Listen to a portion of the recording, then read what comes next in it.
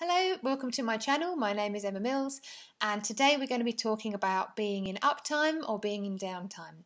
So regulating our attention throughout the day, and I think it's a fantastic awareness-based practice. I'm glad to be here sharing it with you, and hope you find it interesting too. So this is perfect if you ever find yourself on either end of this spectrum. If you find that either you can't relax, you're always on, always going, or you find that you're sometimes too lost in your own thoughts and feelings, your own worries, your own concerns, self-conscious, too lost in your own thoughts and feelings about things. And so, of course, each of us will move between those positions, a lot of us anyway, during the day. But I think this activity and this exploration can be really helpful there. So let's start by looking at the uptime and downtime. So uptime is when your attention is focused outwardly on other people, social things that are happening around you, the environment. You're paying attention out there to what's happening. Now, downtime is when your attention is focused inwardly on your own self, your thoughts and feelings. So downtime in this context, it's not the same as a relaxing afternoon down at the pub or sitting on the sofa watching Netflix. That downtime is kind of that relaxing downtime, but we're still, in those examples, we're focused outwardly still on the TV, on a book. In this context here, I'm using the word downtime to mean when our attention is turned inwards to our own thoughts and feelings. So that's just a bit different. So you've got uptime, focus out, got downtime, focused in. And so let's talk about the benefits of being in uptime. So when you're in uptime, you're going to be paying attention to what's happening. You're at a meeting, you're focused outwardly. And uptime's fantastic for being in meetings. You can listen to what's being said, you're paying attention to the other people there. It's really helpful. Can you imagine if you're in a meeting and you get too much in downtime and you start daydreaming, as nice as that can be, daydreaming, you're in your own thoughts and feelings. It's not always that helpful, so being in uptime in a meeting is really good. Also, let's say if you go out on a date or out with new friends, if you're in uptime, you're focused outwardly, your attention, your eyes are looking up and out at them, and your attention is on the person, not on your own self. And if your attention does go in to focus on yourself too much, you can start to feel, you'll know it because you start to feel self-conscious or very self-aware, and that's the attention's going the wrong way. And now, of course, we navigate this sort of fine line during a date or out with friends or at work, where we're simultaneously aware of what's happening inside and what's happening outside. I'm just talking mainly about having the majority of our attention outside. Yeah. So uptime is fantastic, and you can probably think of some times where uptime's really useful for you to be paying attention, looking out there. So downtime, on the other hand, is really helpful when you are meditating, when you're doing yoga, when you are going to see a coach or a therapist, let's say, and they're asking you questions, or you're discussing things that cause you to turn inwards and reflect on something. When you're journaling or writing in your diary. These are all really good downtime things, opportunities to turn inwards and reflect. And so in all those circumstances, downtime is really helpful usually when we're in downtime, we're either writing or thinking, and our eyes kind of come down a bit, and we're inside. You can even see in the posture of the body we've gone inwards. And so that's downtime. And of course, you can, in the course of our day, we navigate between these 2 points, uptime and downtime. We're paying attention here, we're no longer in the meeting, maybe we're doing something else, we become aware of the inner world and our own thoughts and feelings. But I think it's really helpful to be aware of where the attention is in any given moment. For example, if you're someone that struggles to switch off, that's always on, you're always in uptime, it can be helpful to notice that and to think, well, actually, I do go to work, I'm in these meetings, I'm focused outwardly, and then I go home and I have my family or my friends or my housemates or my relationship or whatnot, and I'm focused outwardly, and then perhaps I'm on social media and I'm watching the television or I'm reading a book, or my attention's always out. And if you're quite happy in that position, let's say that orientation, then that's just perfect.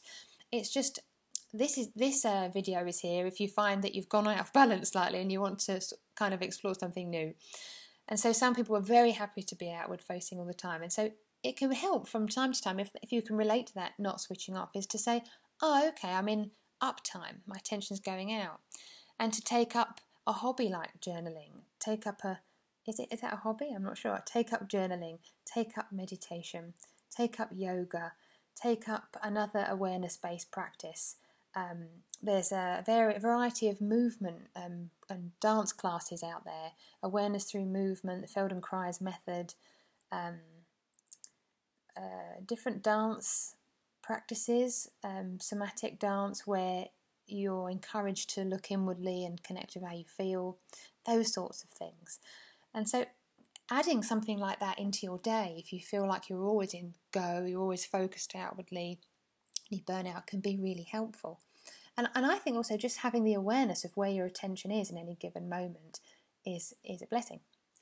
Now, on the other hand, if you find that you are too often in this inward posture, you're turning inward, aware of your own thoughts and feelings, there are a couple of things I think can be really helpful. Number one is practice awareness. So when you are in a meeting, or when you are on a date, or you're out with friends where there are going to be other people to attend to, be mindful and be aware, and maybe without judgment and without being hard on yourself at all, because it's all an exploration for all of us. That's all we're doing, exploring this mad existence we share. But you're going to see, where is my attention? If you're in a meeting and you start to feel shy or self-conscious, you can consider, have I gone inwards? Can I turn? And you can always imagine what it's like to have your torch of attention, torch of awareness is pointing in towards yourself. If you notice it, just imagine turning it back out on the other person.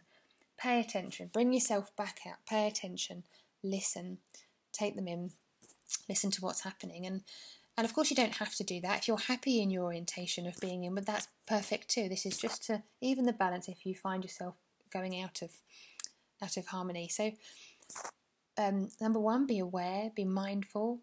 And learn and make it an inquiry to go and learn something in your day-to-day about the way that your attention goes in and out. It'd be fascinating to discover just how it works where you are, for you in your body.